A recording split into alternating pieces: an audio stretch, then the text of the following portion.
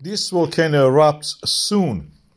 All the evidence that we have shows that, including the seismogram. Seismogram is crazy now. It just all the time we have tremors.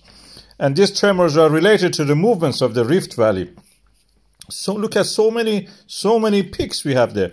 And if you look at the volcano itself, you see the smokes are rising in a way that is not fumaroles anymore. It's not releasing the volatiles and fumaroles. It's actually heating up and releasing the whatever was water around it and just evaporating them. And this is the sign of the magma rising.